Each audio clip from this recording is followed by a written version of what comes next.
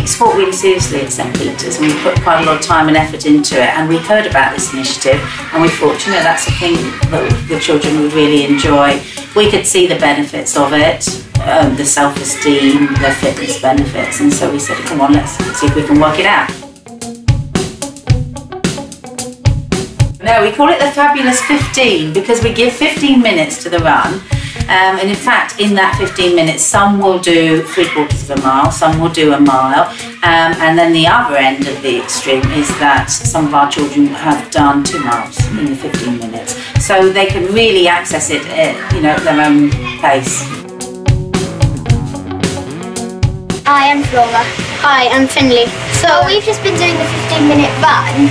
It's really fun. I like the fact that you can like pace yourself. So what I did was I'd organised a little routine for whether I jog, run or sprint or walk.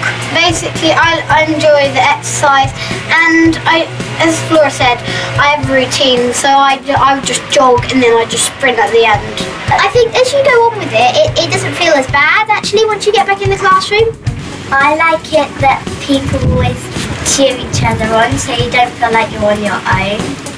We found that we have a particular year group that is really active and that they need to be moving all the time. So we found that doing this early in the morning, well, we do it about 9:15, they come in so much quieter, ready, focused to work. We found a big difference in the way they can focus on their work. And I actually had one parent come up and thank me after school one day for actually making it a regular daily thing for them.